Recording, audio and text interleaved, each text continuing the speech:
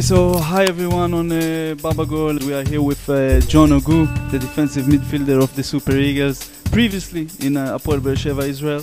John, how was your AFCON experience? I know you still have the third place game, but this long month is coming to an end and there was a preparation before. How do you feel? Like you said, it was a real tough and strong preparation for us, before the AFCON. We made sure that we, had to work hard, to be here. And, we started the game well. We won 2 games, and then we lost against Madagascar after qualifying. We go into the second round. We won against Cameroon, and then we won against South Africa to get into the semi-final today that we had yesterday. But unfortunately, we didn't make it to the final. But we're proud of our efforts. We're proud of our work. Out of the whole 24 teams that made it to the Nations Cup, we were part of the 4 teams that are left. But we as Nigerians, we always want to be the best. Always want to be champions in everything we do. We wanted to win this tournament, but we played against a good side, Algeria. For me personally, it's been a great experience. To be part of this bunch of talented players. To be part of the squad is a blessing for me. I'm happy to be here. But now we have a game against Tunisia for the top place. We want to leave here with this bronze medal. So we'll start preparing for this game, which is very important for us, and that's what we're going to do, in this game. All right. After years that you've been playing in the Israeli league, which is a decent medium league in Europe, but basically that you felt that it's the best moment for you in this AFCON. I've been in Israel for 5 years.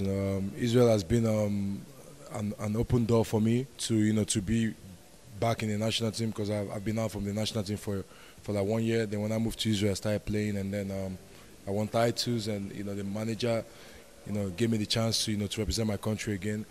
I'm happy for everything that I achieved in Israel.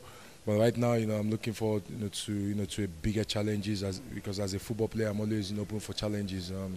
Now I'm just trying to stay focused after the AFCON, and then I'll see what my future has for me. Is there any interesting offers or ideas? Or is there certain leagues you are aiming for, or certain type of clubs? Well, to be honest with you, I'm a football player that wants to play in big clubs. I found myself in Israel today. Because of destiny, if you had asked me, 6 years ago, if I would love to play in Israel, I'll tell you no, But I moved to a team that showed me love from day one, and then winning the league ahead of teams like Maccabi Tel Aviv, Maccabi Haifa, 3 years in a row. Hapoel Tel Aviv. It says a lot about the effort we put in to achieve all this success. But like I said, I'm just trying to stay focused, until after the AFCON, and then I, look for where to go further my career. But my agent is working in a lot of calls from different countries, who wants my services. But I'm just want to stay focused right now. And then after the game on Wednesday, we start thinking about where I want to play. But I still want to play, in top clubs, in top leagues. I feel like I still have that energy and strength, to play there. And I'll see what my agent comes up with after the game on Wednesday. Yeah, and basically, I know you used to play almost all the games in the past 5 years of your team. How was the experience not to be like the main man on the midfield? I bet it drove you crazy for a few times in the tournament. Yeah, you seem to know a lot about me. Well, I'm a player that always wants to be on the pitch. Every time. Like you said, I'm always the type that likes to dominate.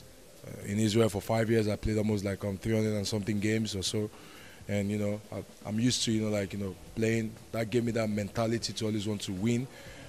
But the national team comes first. The manager knows what he's doing. He's in best position to decide who to play and who not to play. I always want to play, but I'm not that kind of player that would always want to question a manager or fight a manager if I'm not playing. But as a football player, we always want to play. We always want to be on the pitch.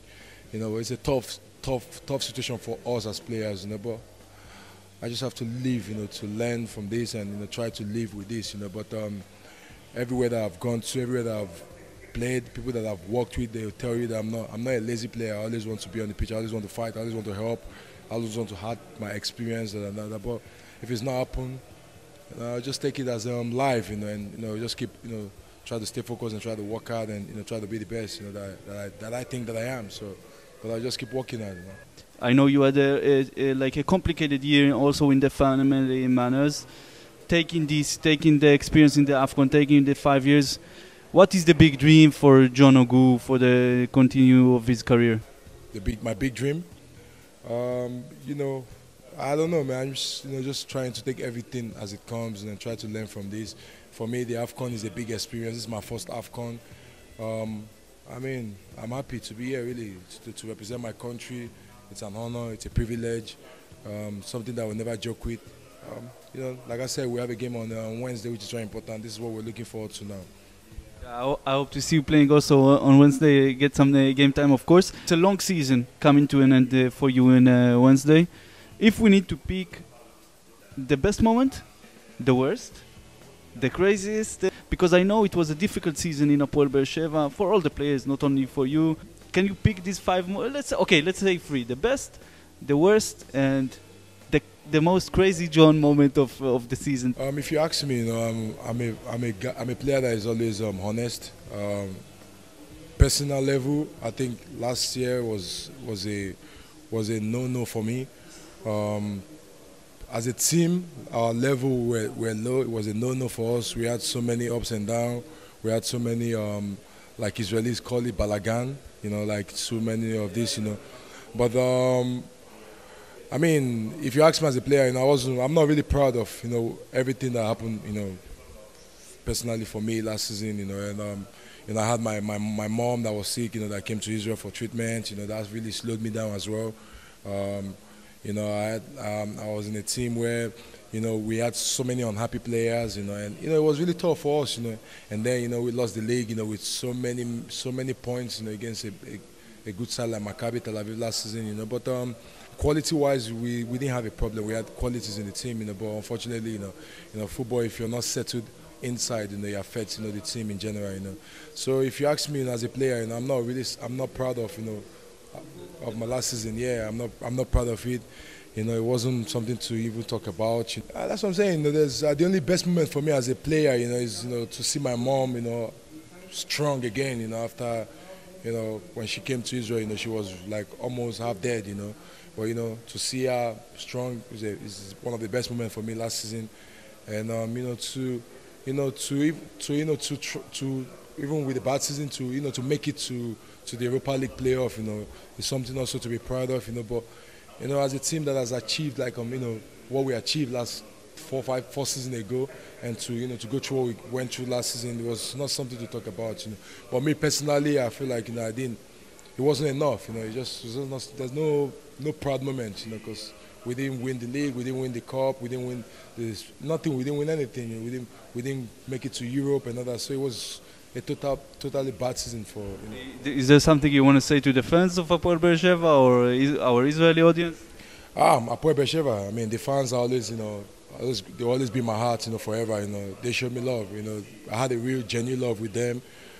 They showed me support, from day one.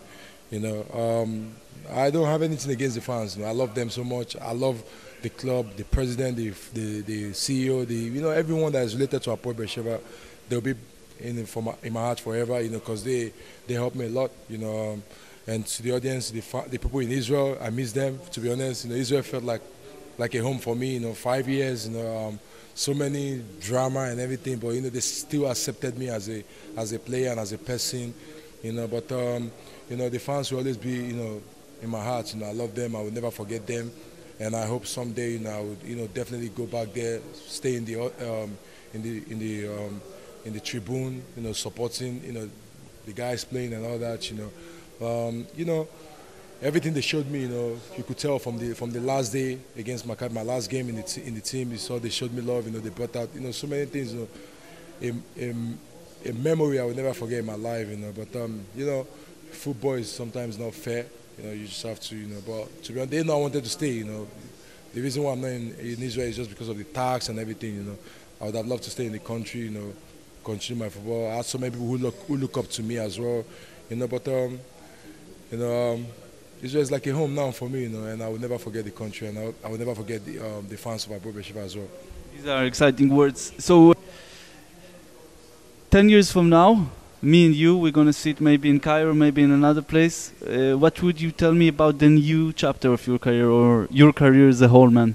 To be honest, it's a big question, I know, I'm sorry. Yeah, I mean, to be honest, 10 years from now, after my career, I just need like a proper rest, and then because 13 years, playing professional football, it's been up and up there. Today you're here, so it's been tough. It's been battle, for me, but I always won. I'm a winner. But 10 years from now, I don't know, but I know I'll definitely be in football. I'll definitely be in the sport. Football is my life. Football is something I love to do. Football has helped me. Football has taken me to places. So from 10 years from now, I don't know. I don't want to say I'll be a coach. I don't want to say I'll be a sport director or whatsoever. But I know I'll definitely be in football, and I'll still be the best. If I'm in the sport. But like I said, I'll be in the game. I'll be in the game. So. That's great to hear, man. Thank you so much for this time, and I appreciate you nothing but like in the continue of your career, man. Thank you so much for your time. Thanks, man.